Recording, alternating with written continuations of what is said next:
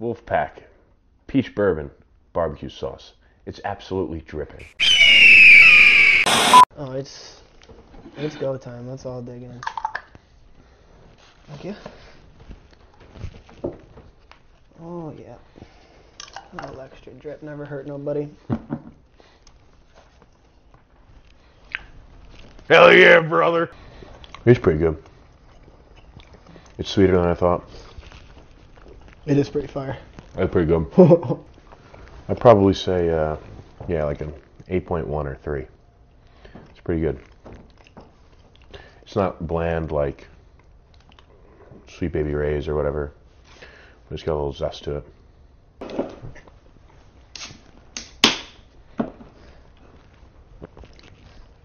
I respect that.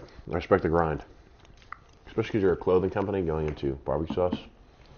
People don't do that. Yo, what's up? This is Sean from Wolfpak Clothing. To my right here, James O'Hagan. I call him Jimmy. Shout out to Jimmy's buddy's girlfriend for letting us use their house. We appreciate that. Shout out to Tommy Ted on the camera. And let's get to it. So you've been graduated for a little bit, technically. First, tell us what your college major was, and then also the first day you stepped on campus. I'd like to know what you had envisioned for yourself or what your dream job was. Well, I graduated with a history degree. Just always loved history growing up. Mostly U.S. history. I mean, I got a big ass eagle on my arm, so kind of goes with that. But coming onto campus, I mean, I've always wanted to play in the NFL. Most of my teammates can attest to it. I mean, it's been my dream since I've been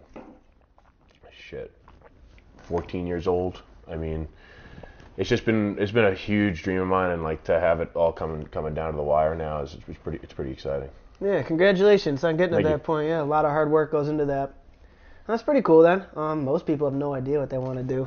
So, I mean, to know that at that young is good. What was your best memory from your college career?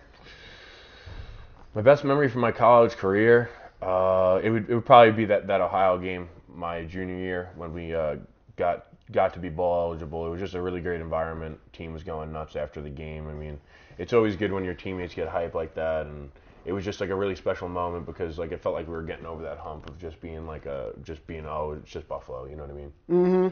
So, yeah, you've pretty much been there for the entire upward trajectory for the most part. Yeah, I mean, we had a really good group of guys, and we were all forced to play pretty young.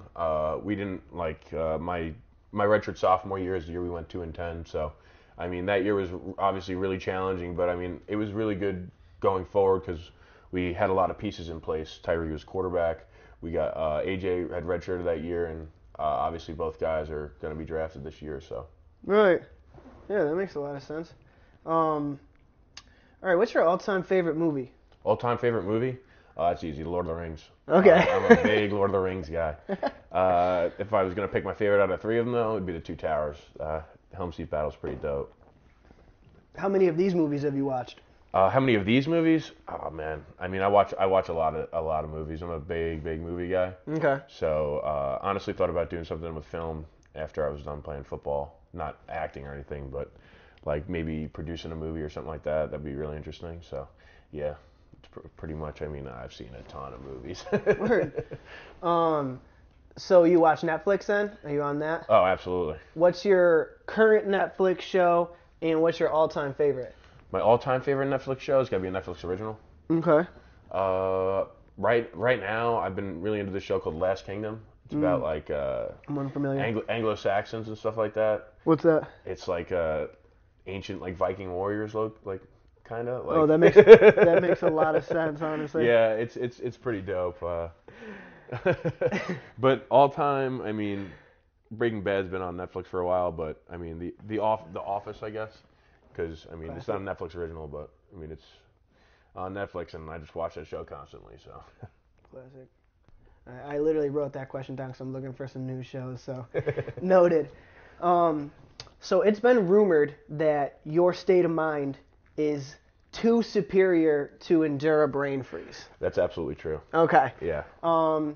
So if we were to set up an ice cream eating competition, would you be interested? Yeah, I would definitely be interested. I mean, I don't think anybody's taking me down on that, but you can try to pick somebody. All right. We can see if we can get some challengers. If not ice cream, what would the second food be that you'd be comfortable crushing in a food competition? If it was mano y mano right now. Right now? Oh, man, eggs. I can eat a ton of eggs. That's so gross. Eggs. That is so gross. 2 weeks ago, I was at my training facility in Pennsylvania, and I ate 6 eggs, 6 pieces of toast, and 6 pieces of bacon in 3 minutes. Why were you timing that? I don't know. Sometimes you just got to get after it. Sometimes. Just trying to best myself. My own personal PR. Yeah, I mean, and then I kind of upped it to eight eggs, 6 pieces of toast, and like 8 pieces of bacon. So, I mean, I gotta eat a lot to stay big. So, eating it fast is the easiest way to do it because you don't have time to really think about getting full. Right. Yeah, you guys heard it. Just keep going. Push your limits. Really test it out. Okay, talk to us a little bit about the pre-draft process, what that means for you. A lot of people are curious about that because there's a lot of events that lead up to that. So talk to us a little bit about that, and then, the plan moving forward for how you're going to attack that. Well, the pre-draft process, I mean, right now it's kind of in the end period of that process. I mean, most of the work you put in for the draft is on tape through 4 or 5 years of college. I mean, I think that's a majority of what teams will look at and everything. But then after that, you go do pro day and stuff like that, which training for this process has been awesome. I mean, I trained with Terry Grassetti in Newcastle, Pennsylvania.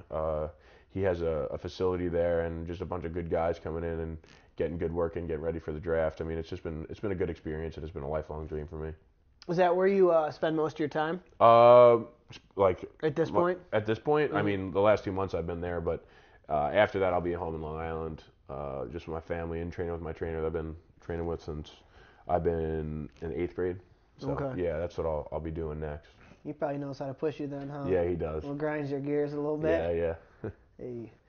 All right. On a normal Thursday evening, what could we find you doing? What are your hobbies? What do you like to get into? What do I like to get into on a Thursday evening? Mm-hmm. No, I'd probably just say watching TV, maybe playing video games. I mean, I do a lot of. I'm kind of a random dude. I do some random stuff.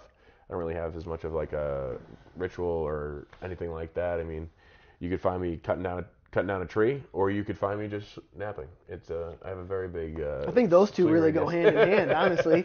Cut down a tree, then you take a fucking nap. Yeah. Shit. So you're kind of like the dude, like, yo, hit up James. He's probably down to roll. Like you're just go with the flow. I go with the flow a lot. I mean, me and my buddies we're always doing something together. So. That makes sense. I thought you were going to say like ping pong or something. I did play a lot of ping pong though.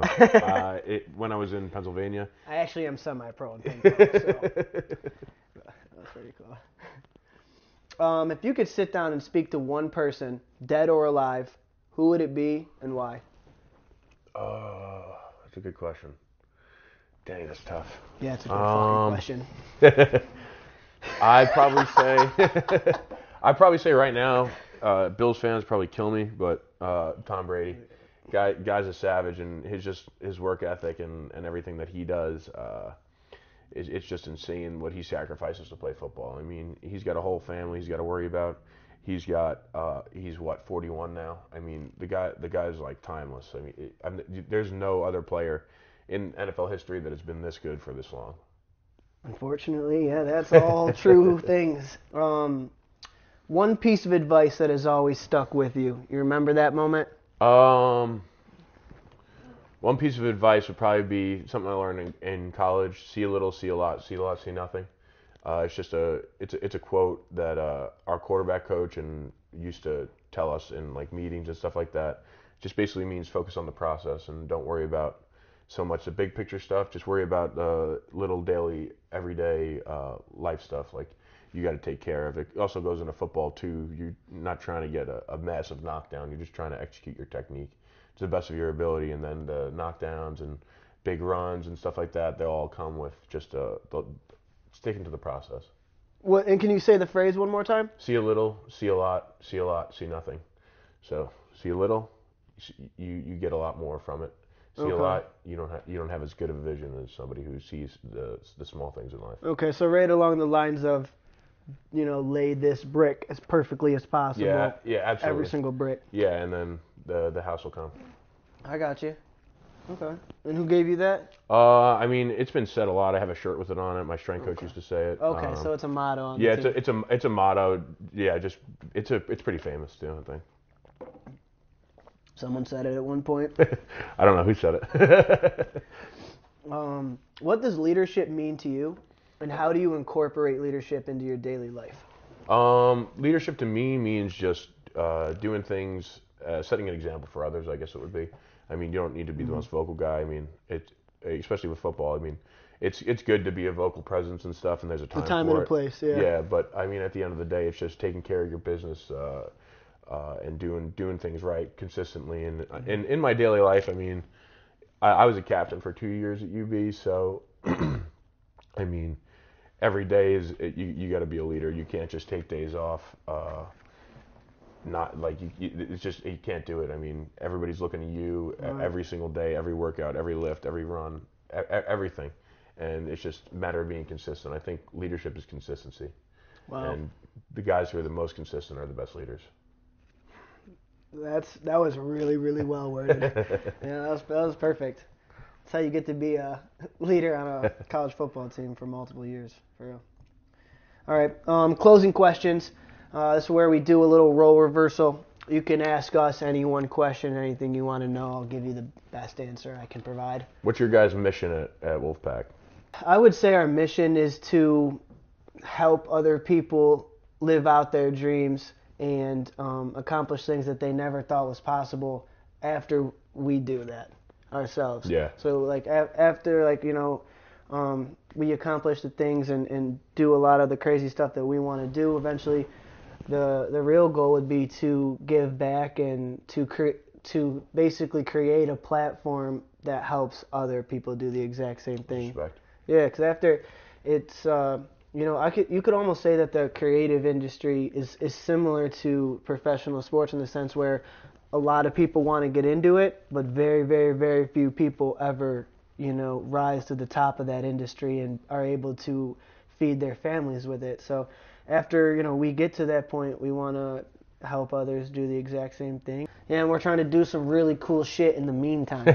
So I mean, that's kind of the end goal, but for the here and the now, we get to eat some pulled pork and just shoot this shit and do shit like this. So, appreciate you guys for having me on here and stuff. Absolutely. I got one more. So I want to know if you can provide us with one thing that we can carry on our journey, so that we can carry it. This guy can walk away with something.